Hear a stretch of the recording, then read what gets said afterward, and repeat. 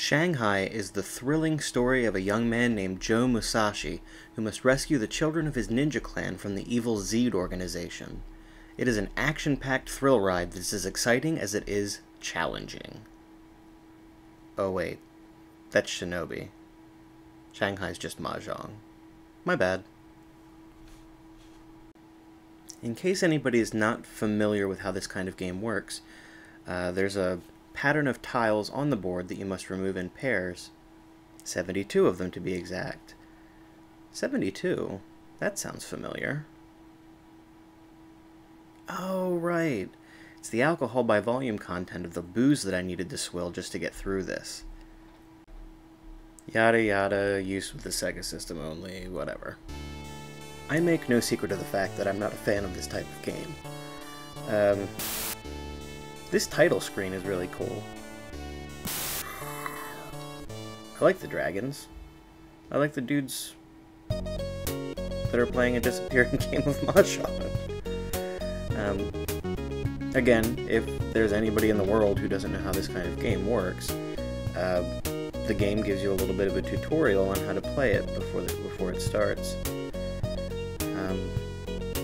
Basically, it builds up a pattern of tiles, which you then have to remove, matching pairs, until there are none left. You can only remove a tile if it's open, and by open that means there's nothing on top of it, and it's not touched on both the right and left side by another tile. So if it's open on the left or the right or both, and there's nothing on it, then you can move it. Tiles like the one that I highlighted there, it's a spring tile. Those are seasons. Any two seasons can be matched with each other, and any two flowers can be matched with each other as well, just to make things a little more confusing. But if you need to, you can use this function to identify a tile, and it'll tell you what it is. For example, this is the second dot. That's a really weird name, and I have to imagine it's a bad translation of the traditional name for it. That's the green dragon, though, which seems fairly straightforward. Another useful and thoughtful feature that the developers included is the ability to change the music, so that you don't kill yourself. I didn't find any of the music included with the game particularly enjoyable after about 10 seconds, but the third one, Music C, was the most bearable for me. So that's what I played on for the most part here. Eventually, though, I just turned it off. The reason you might want to turn the music off completely is that if you're determined to win,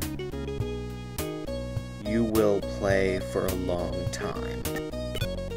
A very, very long time. Now, there are other game modes. This challenge mode is actually 2 players. The time limit that you select is how long each player has to complete a move, and you trade off back and forth.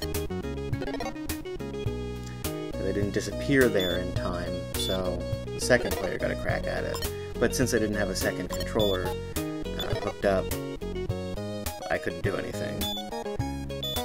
This might be fun if you're hanging out with a friend who is extremely boring to be around and doesn't mind being bored. After recording the footage that you just saw, where the music was playing, I thought that I had enough footage and stopped playing.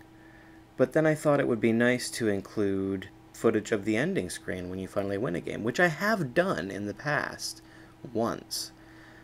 However, after playing for between 4.5 and 5 hours, I gave up, partly because I was excruciatingly bored, partly because I was very tired, and partly because I ran out of absinthe. Even as far as a Shanghai Mahjong-style game goes, this doesn't have much to offer. There are only 3 annoying music tracks to choose from, and there is only 1 board layout. The tiles are in different locations each time you play, but there's only 1 actual pattern. Combine this with the problems inherent in any Shanghai Mahjong game, which is that there are so many hidden tiles that you can't see that the chances of removing them in the proper order the first time is extremely slim. Um, ugh. I mean, if you like this kind of game, you're probably a supercomputer, or you have the patience of a saint, and you're willing to go until there are no more possible moves, back up many, many moves and try a different fork until you finally get it right. I'm not like that, and I can't do it. So, I hate this game. I hate it. Thanks for listening to me bitch about a perfectly good puzzle game. I'll see you next time.